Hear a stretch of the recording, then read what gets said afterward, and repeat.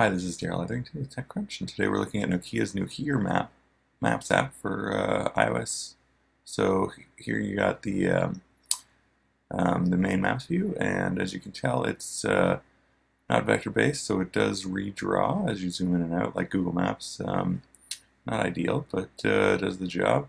But here are the real advantages. So in your views, you've got the public transport view, which I've currently got active.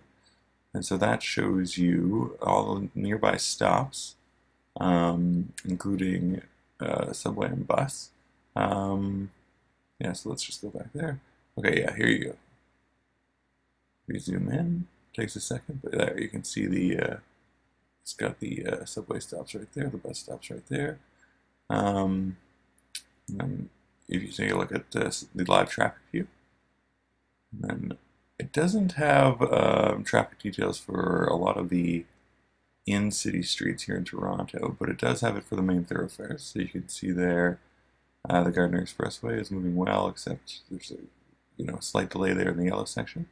Here's the legend for what you can turn on and off and what the different colors mean. And then we go back to different map views. You can turn on satellite view, and once you turn on satellite view, you can also turn on community view. But when you turn it on there, it takes a little while longer to load. I have a pretty decent home internet Wi-Fi connection, so this is a little troubling, but it does. I mean, it gets there eventually.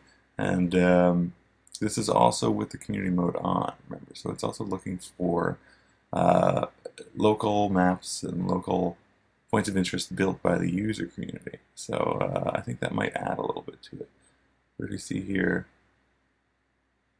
yeah, it's still taking a little while to load. But now let's look at how it handles directions. So I've got a destination here. It's not really any destination. It's just a cross street. But you bring up the destination, it gives you nearby places, and just general nearby places, proximity, shopping, going out, sites, and public transport. And with those middle three categories, it gives you ratings, and then with public transport, it gives you nearby stops. Then you go to directions, it gives you walking directions.